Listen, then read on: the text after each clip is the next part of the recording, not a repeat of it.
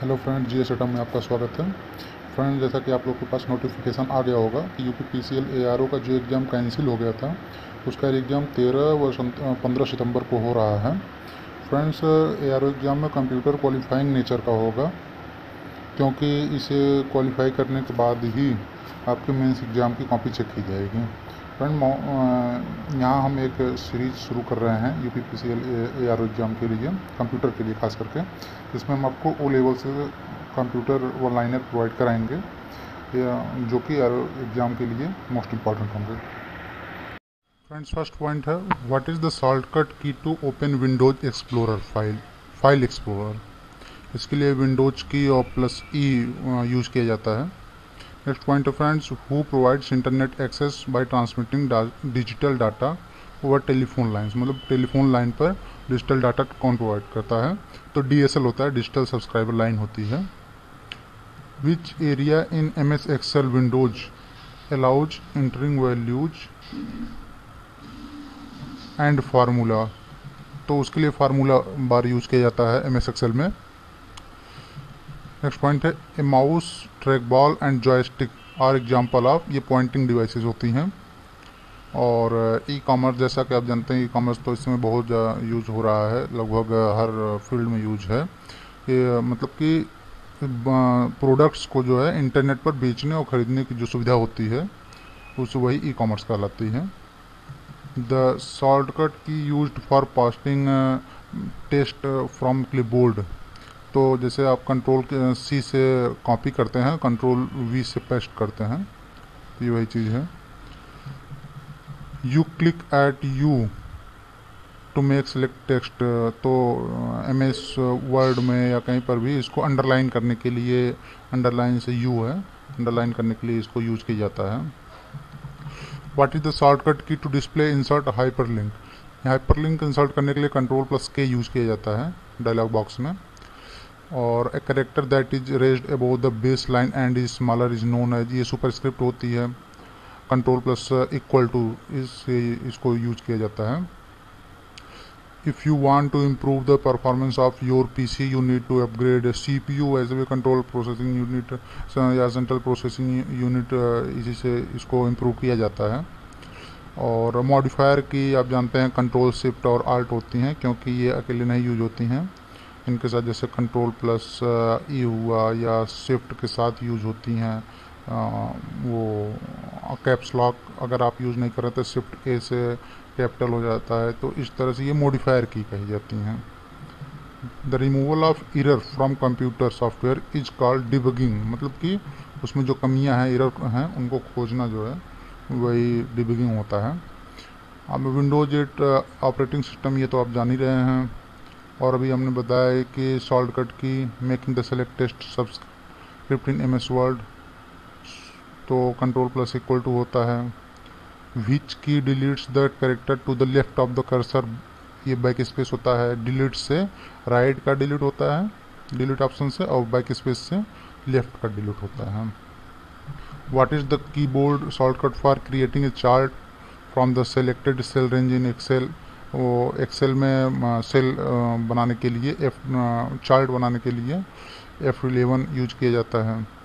Scanner को आप जानते ही हैं, which is use to read hand written और printed text to make a digital image. ये स्कैन करके फिर कंप्यूटर से यूज किया जाता है। To view information on the web, you must have a web browser. Information surfing करने के लिए वेब ब्राउज़र यूज किया जाता है। और an application on desktop can be open through shortcut, तो डबल क्लिक से ओपन किया जा सकता है, या फिर आप राइट क्लिक करिए और ओपन ऑप्शन चूज करिए, या फिर उसको सेलेक्ट करके इंटर प्रेस करिए।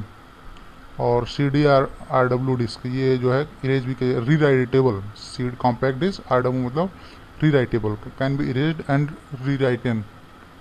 इन preview mode you can view all the page in your documents, preview करके आप डॉक्यूमेंट्स के सारे पेज देख सकते हैं एक साथ। Word processing, spreadsheet and photo editing are example of application software, ये आप जानते हैं। ये सब एप्लीकेशन, जो भी सॉफ्टवेयर जो है वो अलग से किसी पर्टिकुलर काम के लिए यूज़ किए जाते हैं, वो एप्लीकेशन सॉफ्टवेयर कहे जाते हैं। The first network that planted the seeds of internet was ARPANET। एपनेट जो है आपस में जुड़े कंप्यूटरों के समूह जो को इंटरनेट कहा जाता है, ये आप जानते हैं, जो कि आपस में जुड़े होते हैं। एपनेट कहा जाता है advance research project agency network. यह एक नेटवर्क था जो इंटरनेट का आधार बना था। 1970 में टीसीपी आईपी प्रोटोकॉल की मदद से नेटवर्क की साइज को इसे बढ़ा दिया गया था। नेक्स्ट पॉइंट है as compare to 16 bit micro processor, 8 bit micro processor are limited in speed में वो कम होता है, डाटा हैंडलिंग में कम होता है और कैपेबिलिटी उसकी कम होती है। नेक्स्ट है micro processor 8085 can address location up to 64 के। तो 8085 माइक्रो प्रोसेसर में 16 बिट एड्रेस बस होता है और 8 बिट डाटा बस होता है। तो इसमें जो है 64 के एड्रेस लोकेशन होती हैं। नेक्स्ट पॉइंट है the difference between memory and storage is that memory is temporary and storage permanent. तो जैसे मेमोरी जो होती है वो रैम रोम कैची ये सब होती हैं, ये वोलेटाइल होती हैं, और स्टोरेज जो है वो हार्ड डिस्क वगैरह होती हैं, परमानेंट नॉन वोलेटाइल होती हैं। Next from point friend on OSI network architecture the routing is perform by network layer. Network layer जो है वो थर्ड लेयर होती है OSI मॉडल के, कुल मिलाकर 7 लेयर होते हैं, जिसमें थर्ड लेयर नेटवर्क लेयर है। रूटिंग का मतलब होता है पाथ में सबसे अच्छे पाथ का चुनाव करना। जो भी हमारे पास ऑप्शन है पाथ के डाटा भेजने के, उसमें सबसे अच्छे पाथ का चुनाव करना। जैसे BGP OSPF RIP EIGRP ये सब रूटिंग प्रोटोकॉल होते हैं। नेक्स्ट पॉइंट है the parity bit is added for error detection. Parity bit क्या होता है, ये चेक बिट कहा जाता है, इसे चेक बिट भी कहते हैं। ये एक ऐसी बिट होती है जो बिट स्ट्रीम में ऐड की जाती है और ये प्रदर्शित करती है कि एक की संख्या सम है या विषम है।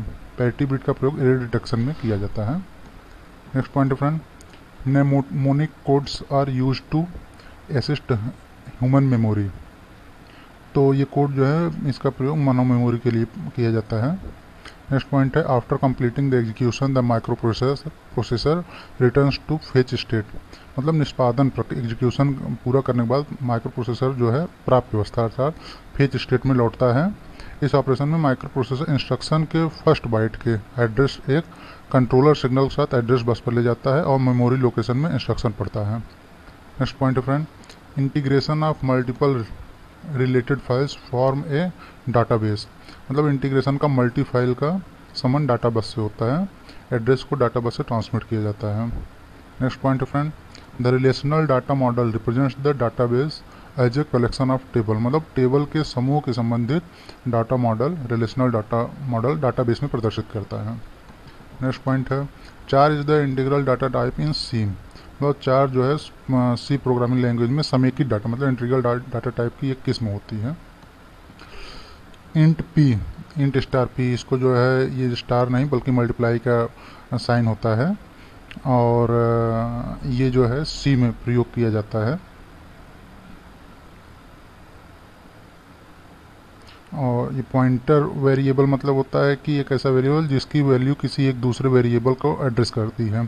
पॉइंटर वेरिएबल को डिक्लेयर करने के लिए स्टार का उपयोग किया जाता है, ये मल्टीप्लाई का साइन होता है।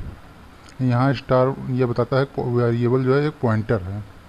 Next point friend which bite of an instruction is loaded into IR register. तो IR रजिस्टर मतलब होता है कि यह निर्देश करता है कि फर्स्ट बाइट IR रजिस्टर में लोड करता है। IR मतलब होता है इंडेक्स रजिस्टर, इसमें किसी इंस्ट्रक्शन को सुधारने के लिए शब्द होते हैं। Next point friends A UPS commonly has rectifier inverter static switch, ये तो आप जानते ही हैं। और नेक्स्ट है what is the name of memory buffer use to accommodate speed differential. Cache memory आप जान ही रहे हैं कि ये हाई स्पीड मेमोरी कही जाती है। नेक्स्ट है garbage collection involves traversing the entire file system marking everything that can be accessed. तो गार्बेज कलेक्शन ये होता है कि जैसे जो सारी फाइलें होती हैं, बहुत सारी फाइलें होती हैं जो कि हम बहुत दिन से नहीं यूज कर रहे हैं या कॉमनली हम नहीं यूज करते हैं, तो उसको जो है वो गार्बेज कलेक्शन बना दिया जाता है। तो इसको हम खुद से भी या फिर किसी ऐप के माध्यम से सर्च करके ऐसी सारी फाइलों को चाहे तो डिलीट कर सकते हैं या फिर इसको कंप्रेस कर सकते हैं, जिससे कि यह बस एक कलेक्शन हमारा बैकअप बना रहे लेकिन ज़्यादा मेमोरी नहीं वो यूज करें। नेक्स्ट है one of the common forms of representing remote sensing data as information is in the form of thematic maps, ये आप जान रहे हैं। नेक्स्ट है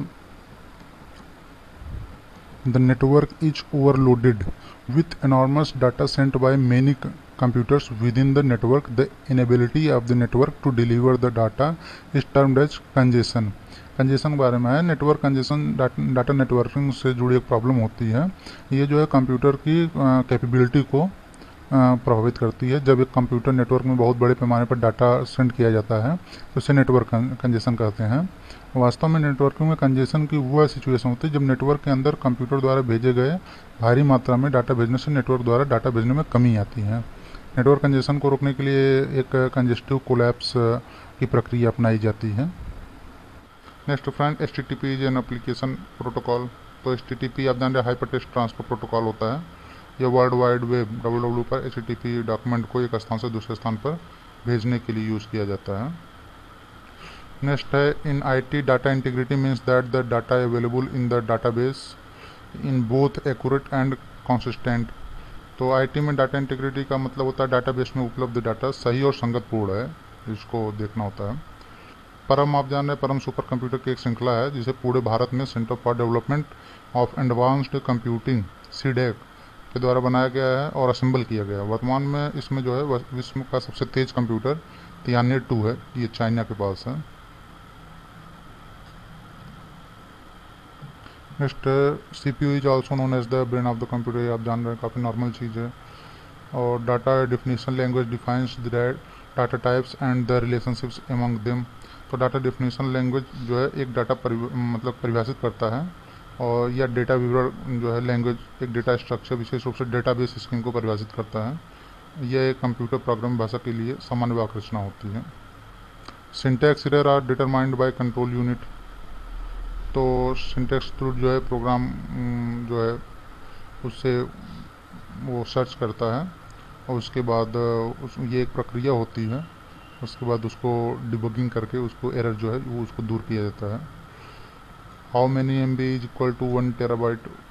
तो 1024 गुणे 1024, जैसे एक निब्बल में आप जानते हैं 4 बिट होते हैं, एक बाइट में 8 बिट होते हैं, 1 KB में 1024 बाइट होते हैं। तो 1024 ऐड करने पर नेक्स्ट अगली जो है मतलब अगली जो यूनिट होती है वो मिलती है। जैसे 1024 बाइट से 1 MB बनता है, फिर 1024 MB से 1 GB बनता है, फिर 1024 GB से 1 TB बनता है। तो ये होता है, अगर इसको MB में वो करेंगे तो 1 TB इक्वल टू 1024 गुणे 1024 MB होगा। Next friends, how many layers are there in the TCP/IP model. तो 4 लेयर्स होती हैं, application layer, transport layer, internet layer और नेटवर्क एक्सेस लेयर। नेक्स्ट है and last, the function of DNS domain name system is to convert domain name into IP address. या domain name को IP address में convert करता है। तो friends, और notes के लिए आप हमारी वेबसाइट www.gsatom.in पर जा सकते हैं। वहाँ पर आपको हर सिलेबस से रिलेटेड नोट्स मिलेंगे और इसका अगला पार्ट हम जल्दी लाएंगे। तो बने